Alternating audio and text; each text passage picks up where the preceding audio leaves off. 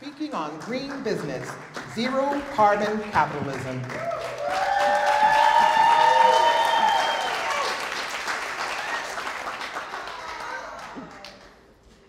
I'd like to ask you a question.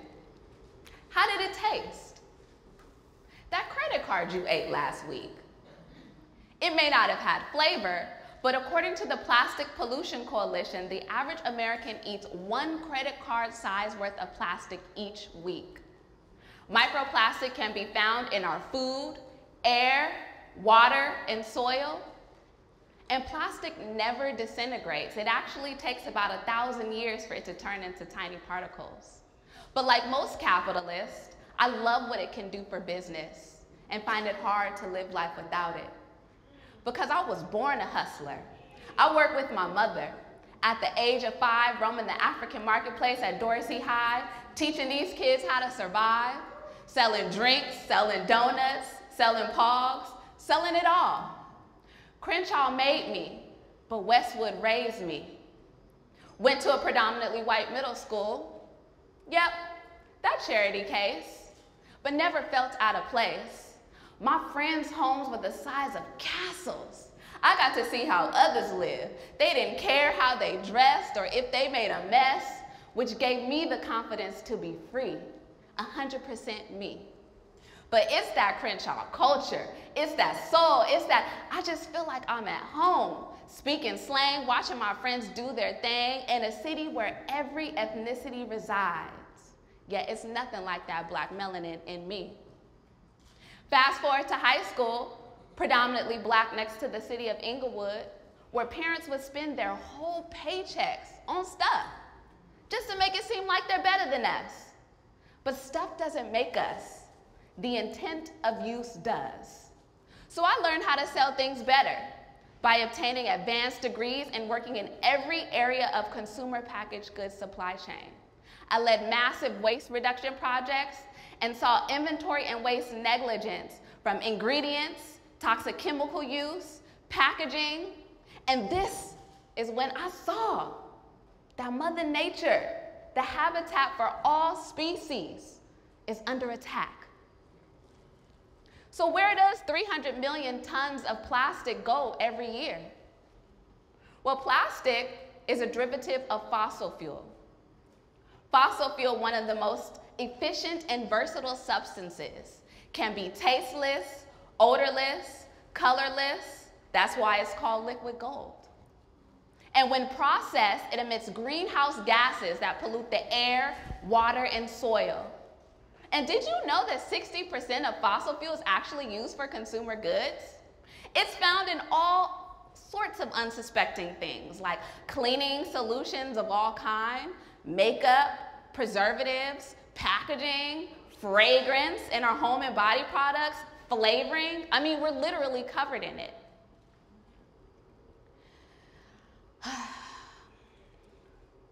We're literally covered in it. And there are over 60,000 endocrine disrupting chemicals on the market that are not being regulated by the government. But shout out to California Governor Newsom for holding a popular candy company responsible for putting titanium dioxide as an ingredient in one of their candies. Turns out we've been tasting more than just the rainbow. This is just one example of millions of questionable products that have been on the market. So how does this affect us? Well, in the United Kingdom this summer, they experienced an unprecedented heat wave that scientists confirmed is due to human activity. This is directly related to greenhouse gas emissions. Let me explain. When greenhouse gases, such as nitrous oxide and methane, are trapped at the top of the ozone layer begins to deteriorate, exposing stronger sun rays. Those sun rays are then melting the Antarctic ice caps. Remember, planet Earth is 3/4 ice and water. So when the ice melts, the sea levels rise. Warmer weather mixed with toxic chemicals dumped into large waterways triggers the overproduction of rising hot water vapor. That hot water vapor is then creating new cloud formations and precipitation, rain. Those new cloud formations are disrupting the way in which our historic weather patterns are flowing, drastically changing the climate in most regions.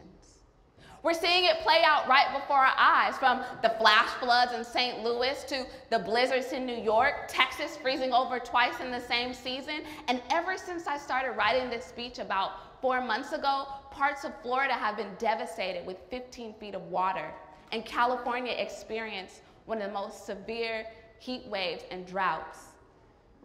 In 2021, natural disasters totaled $145 billion in economic damage, the third costliest year in American history.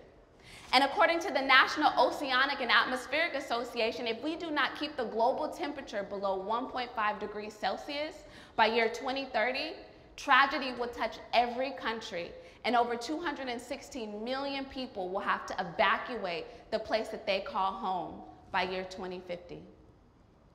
I couldn't help but to think, what if we use that $145 billion towards green business innovation instead of disaster cleanup?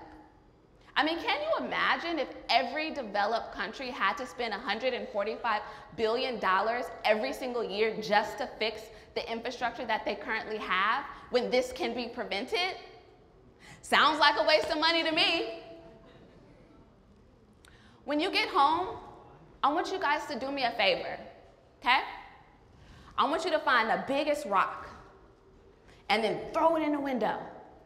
Then take a chainsaw, shred your couch, shred your curtain, shred your bed, and then put lighter fluid over everything and set it on fire.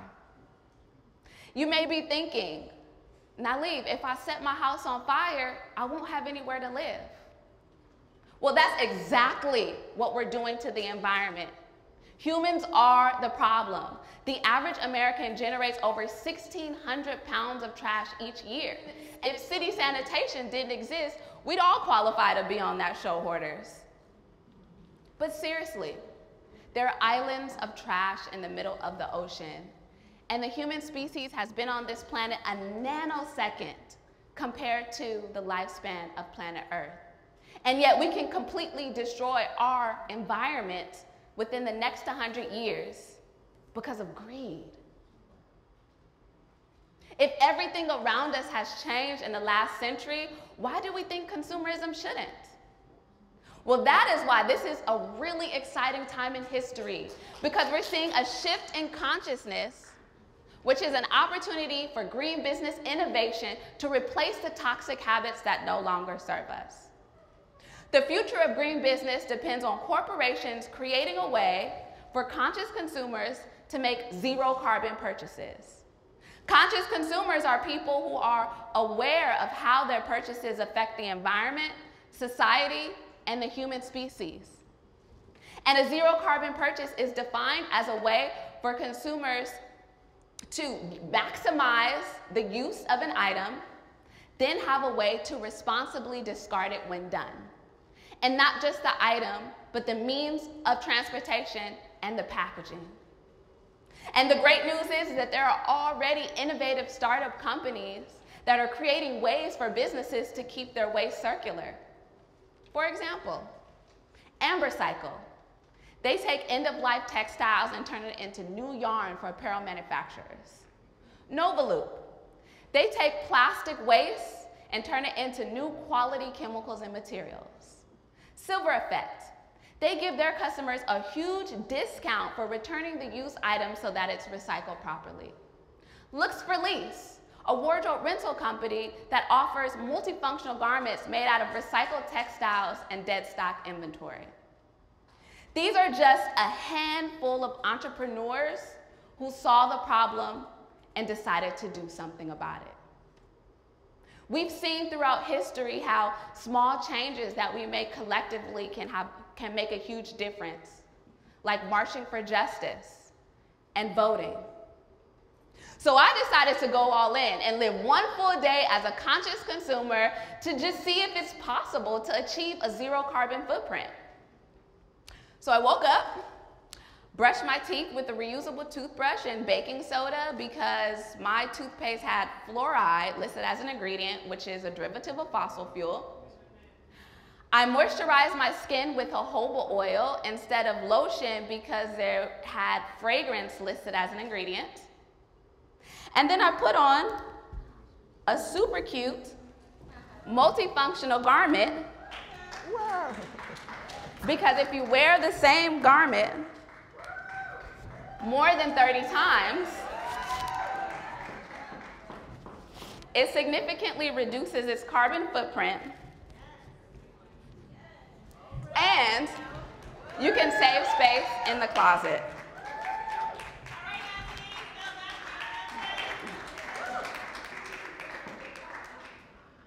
After getting dressed, I packed my breakfast in a glass jar, and then I drove to work in an all-electric car. For lunch, I ate at my favorite restaurant that served food on glass plates, and then I packed my leftovers in that same jar. Now, this is when it started to get tricky, because in the afternoon, I was craving a sweet snack, and the corner store only sold snacks sold in single-use plastic. I gave in, and then on my way home, I had to go to the grocery store, and even though I brought 3 different types of bags for the bulk items, produce, and the groceries, at the end of the day, I still use single-use plastic. As I reflect, but I put it in the proper recycling bin, so that should count as a reduction towards my carbon footprint. As I reflect on how my consumption habits negatively affected the environment, as we should all be doing, what I learned is to stay prepared. Have some sort of reusable container, utensils, and a bag of some sort. I could totally see how if Rihanna wore a super cute purse with a built-in bowl and cutlery set, how it could actually turn into a trend to ditch single-use plastic. Innovative business solutions are birthed out of necessity, and we are in dire need of ways to replace the toxic habits that have become normalized. America is sick. And green business ensures that we partner with Mother Nature to make the health of the environment and the human species just as much a key performance indicator as profits. America can lead the global efforts to slow climate change by prioritizing an infrastructure where zero carbon purchases are even possible. Revenue will not be lost. It will actually exponentially exceed what our current infrastructure can generate. And the great news is Mother Nature has already provided all of the materials that we need to make this happen. It's up to us to use our creativity. And for you entrepreneurs who are listening, green capitalism, the catechism to set us financially free. Reparations in a different form. Use your divine mind. Think out the norm.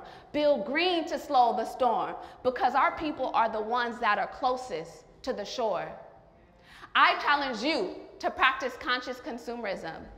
You could uncover an idea worth millions and save our legacy, because the alternative is not looking good. Thank you. Wow, thank you. Thank you, thank you, thank you.